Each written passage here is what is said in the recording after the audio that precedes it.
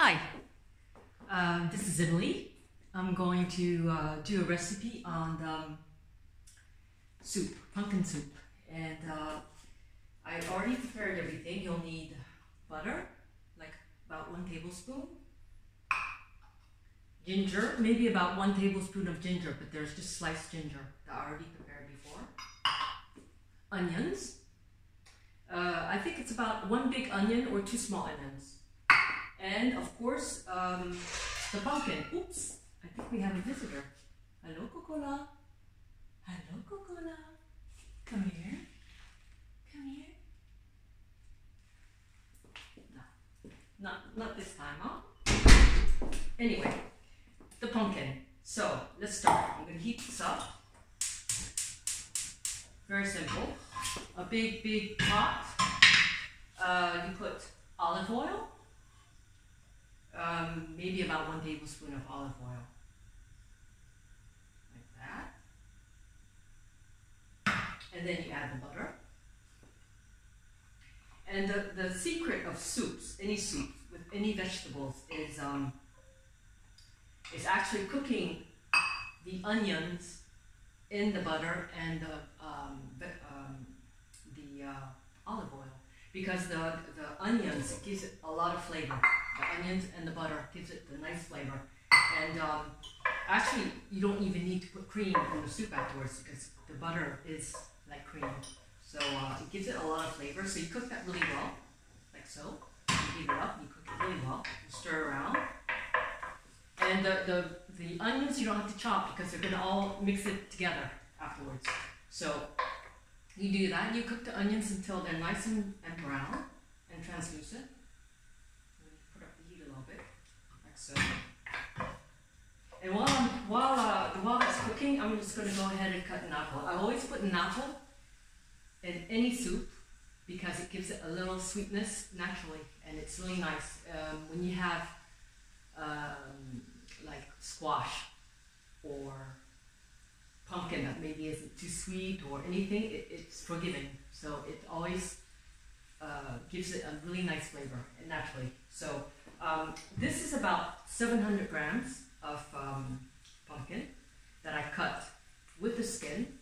The skin is nice because it gives there's a lot of nutrients in the skin. It's a shame to take it away, well, take it off, and it's easier to cut as well. So I do it with the skin, but you need a good blender to blend it really well, because if you leave the skin, if you have just I have a hand mixer as well that you can plunge in and you can mix it. It leaves a little bits. That doesn't bother you, then you're fine. But otherwise, I'm going to show you afterwards, because I already cooked it another batch before, and I'll show you the blender and the mixer to show you the difference between the two. Which one works, how it looks, and of course the blender makes it nice and smooth and really creamy. I don't like cream, but it makes it creamy. The flavor is really good. It blends it all together. So I cut the apple. You don't need to cut it small, and you just take the core off. And I have a little bin for all my compost I do outside. I do a compost outside. It's great for my garden, a little vegetable garden. So you just do that. Just take the inside out, and you can use basically any apples. You can do Pink Lady. This is Pink Lady, but you can do any apple. Your favorite apple. Something not Granny is a little bit too sour. So try to pick apples that are sweet. So apples are done. You don't have to really make them tiny, because you're going to blend them all in together. So there you have the onions like that. That's looking good. It smells really nice. So you have the onions. I'm going to get some water, because you need at least, for this recipe, this is 700 grams, and that's for about 4 people. If you want to have more people, you want to double it. I'm going to put about 4 cups, so 1 cup per person. 4 cups. I'm cheating, because usually I use chicken broth. Chicken broth is really good. It gives it, well, every time I have leftover bones from the chicken, if you have a nice meal, you have chicken and all that, just the bones, and just plunge it in water and you make a broth out of it. I always do that, and you freeze it. But I'm all out of chicken broth, so I'm cheating now. I'm just using a chicken cube. So I'm gonna put water. Let me get some water.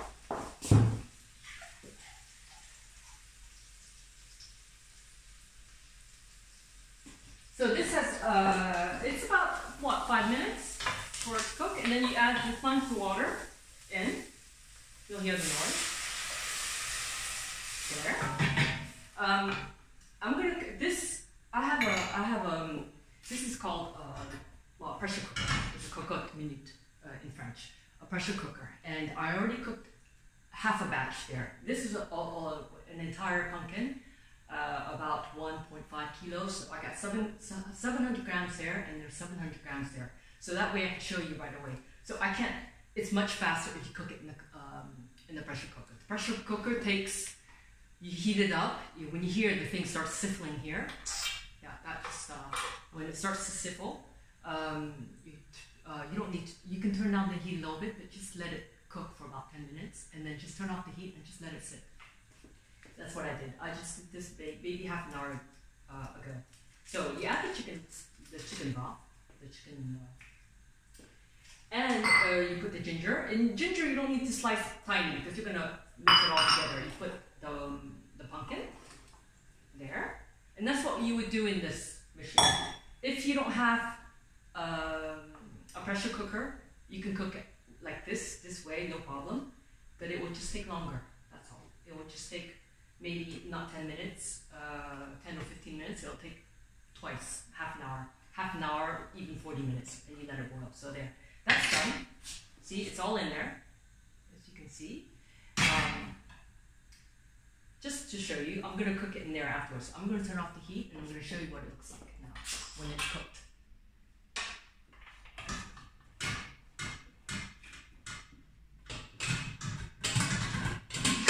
You have to be careful. You have to make sure there's no more pressure. You always take this off before, and then you let the air out. There was no pressure at all because I had it sitting there for maybe half an hour. So here's what it looks like. And the pumpkin's cut really big. So there's exactly 4 cups of water in there. So I'm going to put half in the blender. And the other half, I'm going to mix it with a hand blender. So you get the hand blender. Okay, here's the hand blender. And I'll show you the difference. But maybe because of the cooking in the pressure cooker, maybe the skin is really soft and I'll probably get a good consistency. Okay, let me get the blender. Back, here's the blender. So I'm going to scoop it in. Okay, I have to make sure I'm not taking too long. Okay, I'm going to scoop it in.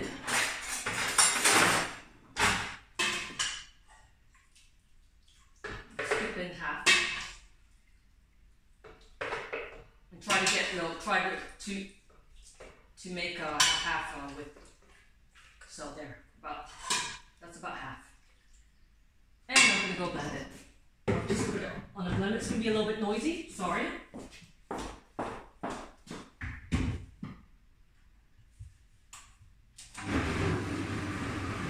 Okay, now that's blending. And now I'm going to do this. This is really good. And oops, noisy. Anyway, this you need a metal head. This is a saucer.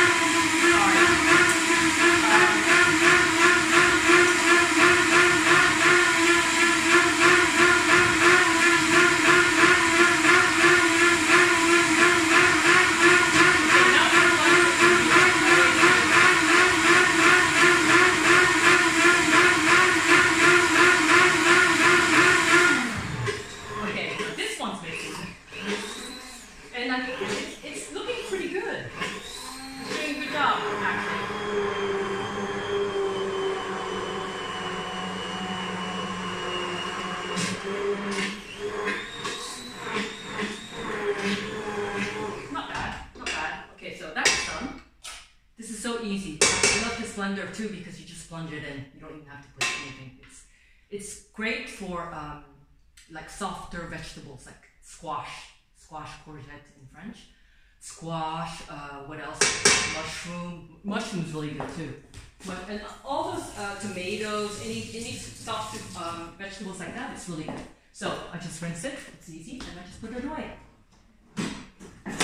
Alright, so let's see. I'm gonna take the blender one. Maybe it's a little thick because it's not a lot of water. I'll show you what it looks like. Ooh. That looks really good right there. Okay, I'm gonna pour it in so you can see the difference. Okay, let me get this. Alright, okay, so that's the blender, and maybe if you want, if it's too thick, you can always add water. That's not a problem. Add water, add salt. This is the base. You can do whatever you want. You can even put lemongrass, you can put anything you want to put in. And okay, now for this one, to see the difference. Well, this is a little bit more liquidy because but actually, I don't see a lot of lumps. Look. Actually, they look pretty much the same. There's very little lumps. I'm going to try. Tell you if it's good or not.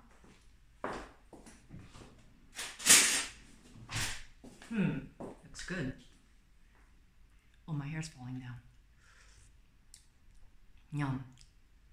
Yeah. Maybe a little bit more salt. Sorry about my hair. Okay, well, it was great.